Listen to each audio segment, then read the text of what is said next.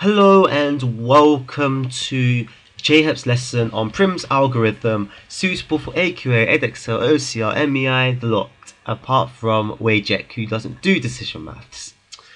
Anyways, Prim, this guy over here, he thought about things logically and he thought about the consequences of just choosing things at his own will, unlike Kruskal. So his way, which is mostly depicted in exams as in starting from this point. That's how you distinguish between Prim and Kruskal, by the way. That's my way of doing things. If it says starting from this point, it's Prim. If it doesn't say starting from this point, it's probably Kruskal. Here's a bit of terminology that I went through over Kruskal's algorithm, the minimum spanning tree and the cycle. Go over Kruskal's algorithm if you want to go and see the explanation. So for Prim's algorithm, let's say that we needed to start from A. We needed to find the minimum spanning tree for this. First thing you need to remember is that this is not Dijkstra's algorithm or the traveling salesman algorithm where you need to walk all the way around to return back to A or anything. No, this is basically like the national grid supplying energy to all these points, all these towns. And you just got to find a way without creating a cycle. So the first thing you do, you start from A, and then you've got two choices. You can either go down the 1 route or the 5 route. The main consideration is that this is the least weight. So technically you should be going this way. Okay, so as like Kruskal's, you just mark A to C down here, and then you can write it down, A to C. That's one. Now the next thing you do, you're over here, and you're over here. Okay, you got 2 points to which to start at now. So you can either go down here. You can either go down here, or you can either go across here. You always select the one with the minimum weight, but we're met with two choices. We're met with C to D and A to B. Choose randomly. It's your choice. Free will. So I say go, I don't know, C to D. Okay? And then if you write it down, C to D, which equals 5. Now, the next one, you can start from D, C, or A. So you can either have a choice of 10, 15, 10 or 5. I think the obvious one is this 5 over here because that is the minimum one. So we go down here from A to B and that is 5. From A to B and that is 5. Now we've got another choice. We can either go up here, go across here, go up here, go across here, or down here. Well, we can't really go down here. So the next one we could do, we can't do this one because that will get rejected, just due to the fact that if we did that, it will create a cycle. Edexcel students, you might want to write down B to C 10 and then cross it out and write reject. B to C equals 10, cross it out and then write reject. The next one is D to F, okay, and that would not make a cycle. So D to F, and that's 10.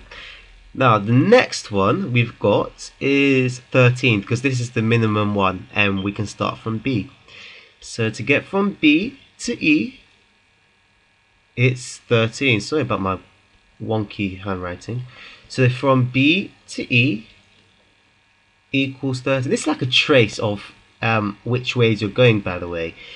It's mostly suitable to do that. Now, if you haven't noticed, we've done all of that. We've connected all the points now, so we don't need to carry on further. But again, Edexcel students and anyone else who likes doing extra work, all you need to do is do E to D. E to D, 15 reject. And E to F, 17 reject. E to F, 17 reject. Now, if we add it all up again, So that was 10, 20, 21, 34. Our MST is 34, and if you were watching the other video before, you'd know that that MST is exactly the same as Kruskal's algorithm. They're exactly the same, and exactly the same diagram as well. Can you believe? Now the thing about Prim's algorithm is that you can apply it on matrices.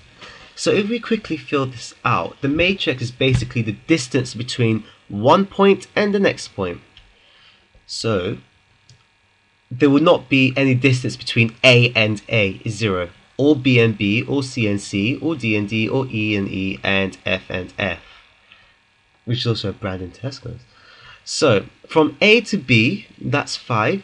From A to C, that's 1. There is nothing here. From B to A, would you need to do that? Would you need to write? Yes, you do. You'd write 5, and then from B to B, B to C, that's 10. B to D, you can't do that. B to E, that's 13. B to F, you can't do that. And then C to A, that's 1. C to B, that's 10. C to C, C to D, that's 5. C to E. Anyways, I'm going to pause this video and complete it. Just hold on a sec. Okay, we're back with the matrices. I just completed it out because it was taking far too long. So what you need to do in order to find the MST using the matrix is actually very interesting. What you would do is you would select a vertex. I'm going to select this one, A, randomly. Okay, it doesn't really matter. You can write number 1 here, number 1 there. You can pick the first one as anything, to be honest. Now what you do is, since you picked A, you need to cross out this A. Okay, this is in order to prevent you picking any small numbers from this row. Okay, you're not allowed to pick any numbers from this row ever now. It's final. So what you do, you pick the lowest number, which is C over here. Okay, and you circle it, and then you cross out the rest. Okay, because you don't need any more. Now, since this is on the C column, this is your second vertex, is being chosen for you. So now we need to find the smallest number in rows A and C, and that is 5 and 5. Oh, look at here.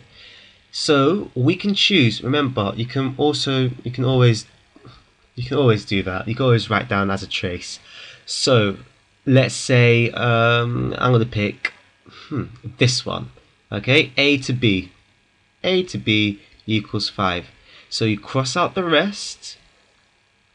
And since this is in row B, column B is now your third vertex. Now we need to find out the smallest number in rows 1. Well, we can't do it anymore because there's only dashes. So basically, column C and column B. And as you can see, the number which is the smallest here is 5. So you cross out the rest of the numbers in the row in order for you not to pick them anymore. And then since this is in row D, that's your fourth vertex. As you can see, if this wasn't crossed out, you might accidentally just return to another vertex, and you wouldn't want to do that. You want to use up all the vertices. So this is C to D, by the way. So that's C to D, and that's 5. So number 4 is you need to find the shortest number, which is 10. Yeah.